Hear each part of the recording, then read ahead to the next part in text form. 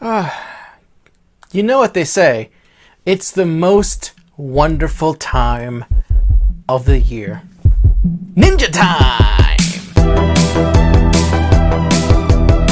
Hello and welcome back to Ninja Lab. My name is William and I will be your guide once again as we go over more qualifiers from the Elite Division of the National Ninja League Season 6 qualifiers.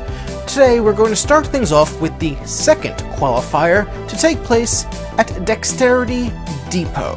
For the Elite Female Division, in second place was Ava Colasanti. Now, Ava has built up a good reputation on the National Ninja League so far this season, racking up wins and second places, but surprisingly, even though she got second place, she had just a major roadblock at the Warped Wall obstacle. She unfortunately took over 3 minutes attempting Dexterity's hardest Warped Wall, and it was just a real struggle for her to get up to that top. I couldn't believe how long it took her. But the good news, and this is key, is that she did in fact reach the top, which secured her second place. But unfortunately, in a race to try to clear some more obstacles within the remaining about 30-second time limit that was left, she failed the very next obstacle and her run ended right there. And in first place was Rachel DeGuts. Similar to Ava, Rachel has been impressing so far this season, and in this case, she was able to get another win under her belt. Now, she did get a little bit hung up on the Warped Wall like Ava did, but only took her 2 tries to complete the obstacle. And even though she failed the exact same obstacle Ava did, the rules for the National Ninja League is the furthest and fastest. So even though they went the same distance, Rachel cleared the Warped Wall much faster than Ava did, approximately 2 minutes and 15 seconds faster. So that earns Rachel first place victory. For the Elite Male Division, in second place was Paul Fisher. Paul had a really long, challenging course to get through, and he got through approximately 3/4 of it. Now, this course had a real ninja killer in the downhill jump, where you have to balance on a skateboard and slide down a ramp to a rope, and he was one of only 3 men to do it. And after that, it was relatively smooth sailing, that is, until he got to the dreaded floating boards. And that obstacle requires so much grip in your hands, so much pinch strength in order to keep yourself up, and he just wasn't able to do it. Now, the good news is that he made it to that obstacle about 30 seconds faster than the person in third place, so that allows him to qualify for the Northeast Regional Final. Put your hand, good. And in first place was Matthew Bradley. After watching this performance, I'm convinced that Matthew is one of the favorites heading into the Northeast Regional Final because this was a massive 20 obstacle course featuring some very tricky ninja killers throughout the entire thing, and Matthew was able to clear all of them. Every single one. He was the only person, the floating boards, and he was able to complete the 4 obstacles that followed it. The cliffhanger, the jumping bars, the pipe slider, and a demanding rope climb at the very end. And he was able to complete the entire course with about 15 seconds left on the clock. Everyone else who qualifies for the Northeast Regional, you better watch out for Matthew, because he's coming for that title. However, because Matthew had already qualified for the Northeast Regional, Judas Licardalio earns himself in the spot as well. Come on, Matt. Yep.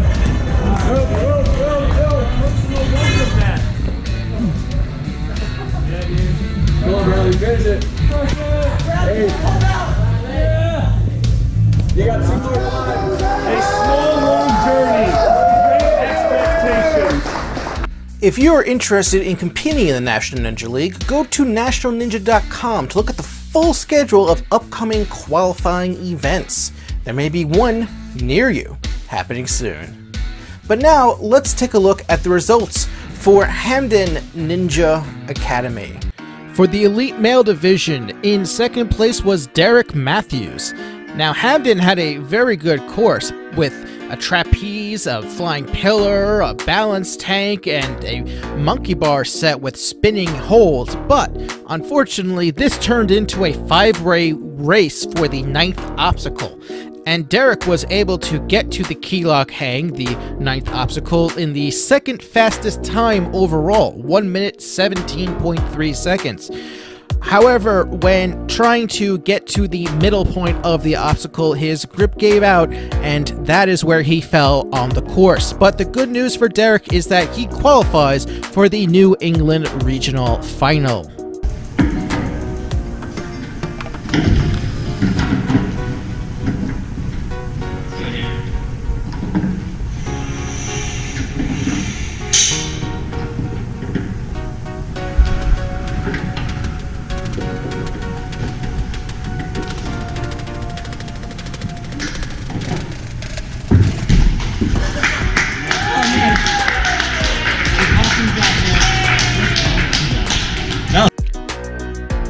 And in first place was True Becker. True showed why he is impressive this season by reaching the key lock hang faster than any other competitor, doing it under a minute, a total of 54.52 seconds. And he was able to do so by reaching maximum efficiency throughout the first 8 obstacles. And so he earns himself 10 more points on his total, but he was unable to hold on after reaching the second half of the obstacle. But as a result of True already qualifying for the New England Regional Final, Xavier Dantzler qualifies as well.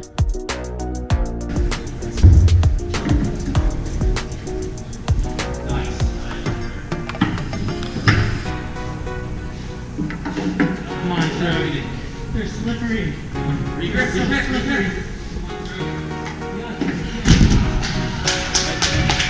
It's time for the comment question of the week. The comment question is, what ninja-related gift are you hoping Santa brings for you and places underneath your tree this Christmas? Or, if you're someone who celebrates Hanukkah, what ninja-related Hanukkah present would you like to receive? Leave your answers in the comments down below. Now, let's take a look at the results for the qualifier held at Ninja City. For the Elite Female Division, in second place was Addie Herman. Addie had been dominating the other regionals that she's taken on, but now she gets to dominate the Midwest as well. Ninja City actually had a really good course, and the women showed up, as this was a very hotly contested match for second place. But Addie was able to navigate some of Ninja City's more treacherous obstacles and was able to reach the yellow spinners in the fastest time. Unfortunately, that is where she fell on the course, as she slipped in between 2 of the pillars and was eliminated at that point of the course. But this allows her to qualify for the Midwest Regional Finals.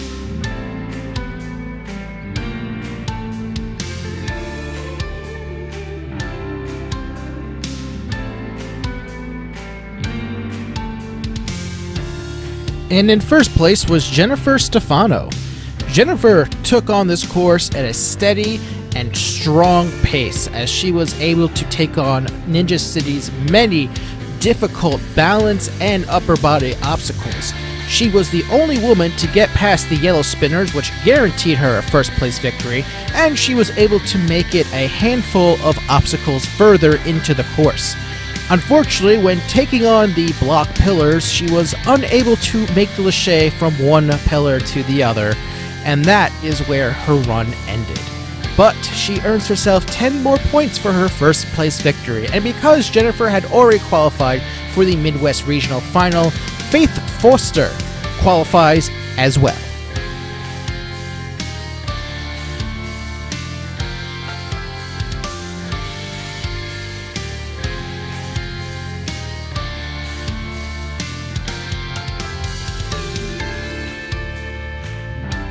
You know, it's not every day you get to talk about how a 19 obstacle course had 5 finishers complete it, but that's exactly what happened for the Elite Male Division.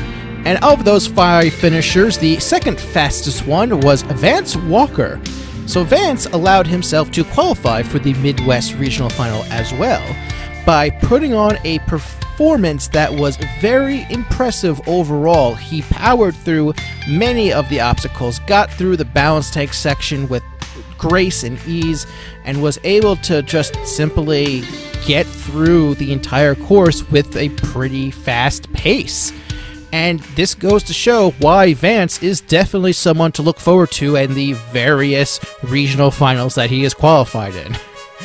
But that was only good enough for second place, believe it or not. There was someone even faster.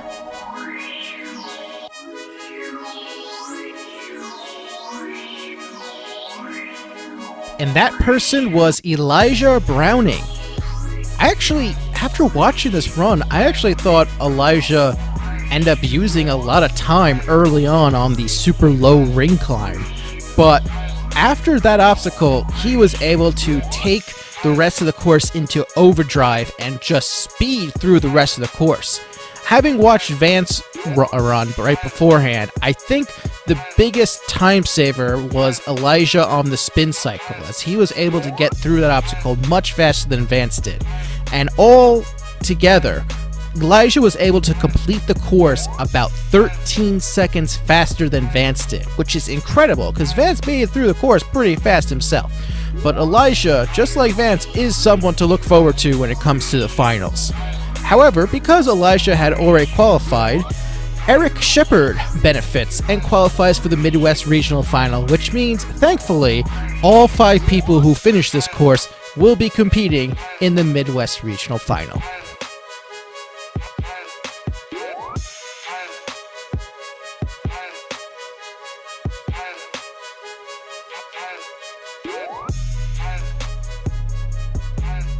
The full runs from our qualifying events featured on Ninja Lab are uploaded to the YouTube channel every single week. In fact, we have a mega playlist that you can go and watch all the runs for yourself, as well as bonus runs featuring other people who completed a qualifying course and some noticeable names of your favorite ninja competitors. So now let's take a look at the results for Warrior Factory Buffalo. For the Elite Female Division, in second place was Jennifer Stefano.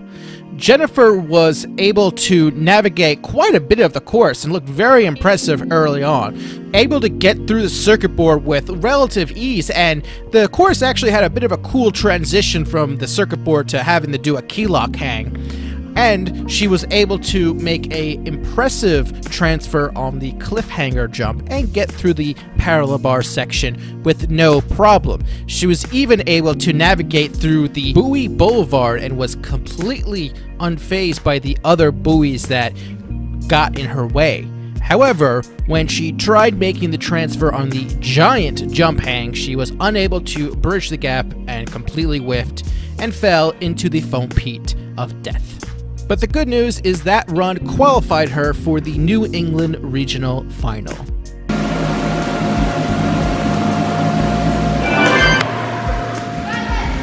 Come on! And in first place was Rachel Goldstein. Rachel continued to show why she is fantastic by finishing third place overall in the Elite Division for this qualifier.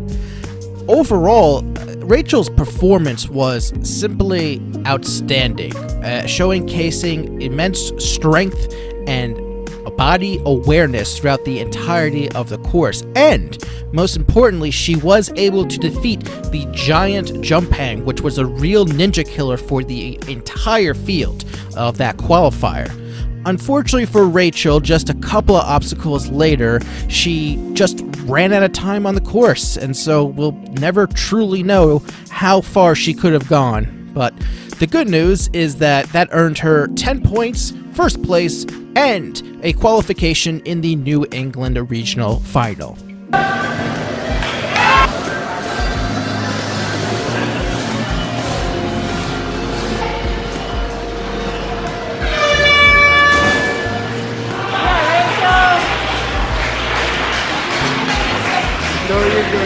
For the elite male division, in second place was Julian McConnell. Julian took on this course like a man on a mission.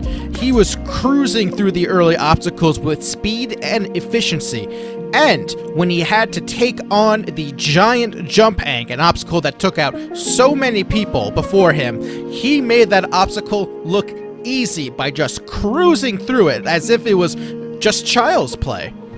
And it probably could have gone further, but unfortunately when trying to dismount the floating monkey bars, he missed by just a hair. He was on the platform but lost his balance, fell backwards into the pit, and that is a failure on the course. But the good news is that he finishes in second place and qualifies for the New England Regional Final.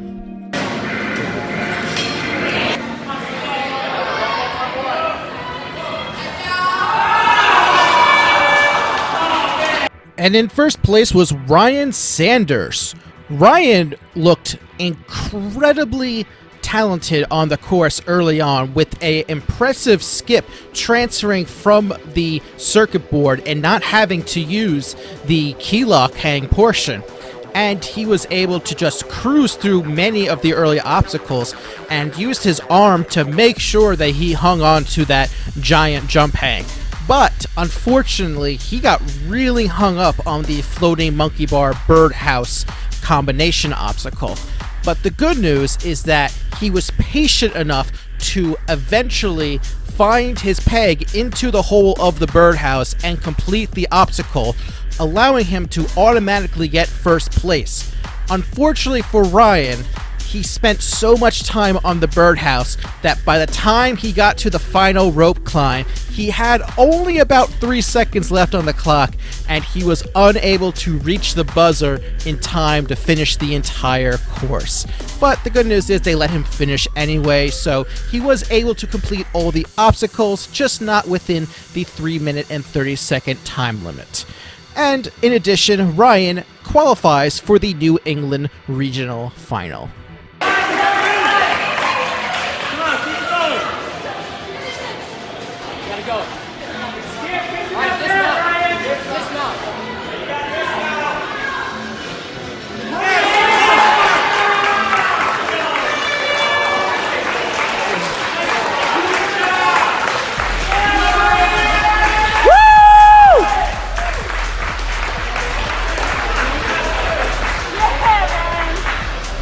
What a run.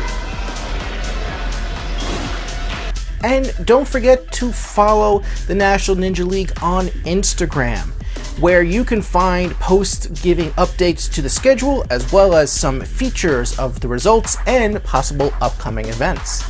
So let's wrap up this episode with the results of the second qualifying event from the original Movement Laboratory. For the elite female division, in second place was Ava Colasanti. Hey, I recognize that name. Ava continued her run of good performances by putting on another good performance. She was able to take on a majority of the course and showcased her great strength overall.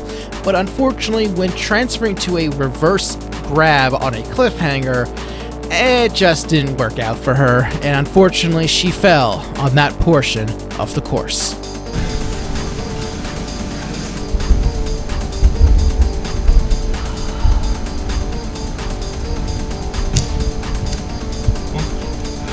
Right foot back. Left foot back. Get off. Get off. Harder. Kick. Gotta kick. Hollow out. Hollow.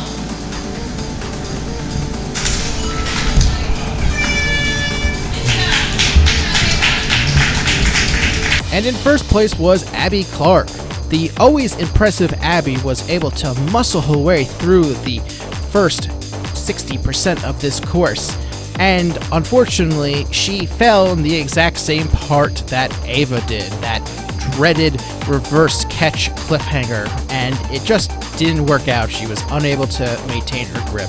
But that was good enough for her first place because she got there faster. Now, because both Abby and Ava already qualified, Taylor Johnson and Elena Borges both qualify for the Northeast Regional Final.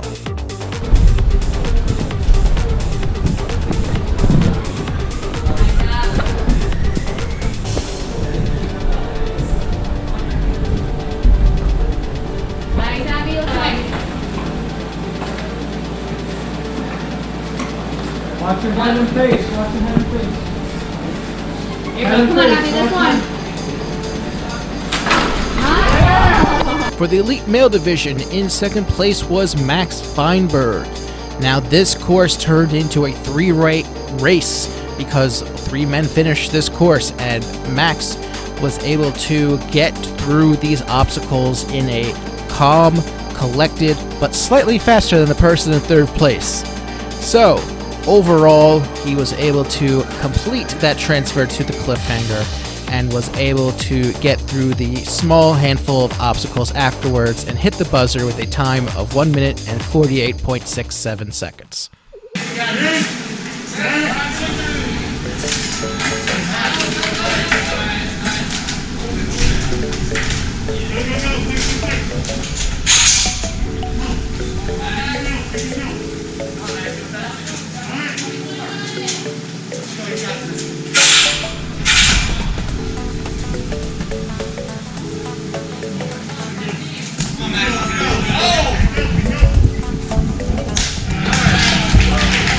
And in first place was Matthew Bradley. Simply put, Matthew was perfect on this course. He finished in a time of 1 minute and 10.98 seconds, which is about 38 seconds faster than Max finished. Holy cow, I cannot believe how fast Matt was just cruising through this course. He looked like he didn't miss a beat throughout the entire thing. Simply perfect. Absolutely perfect.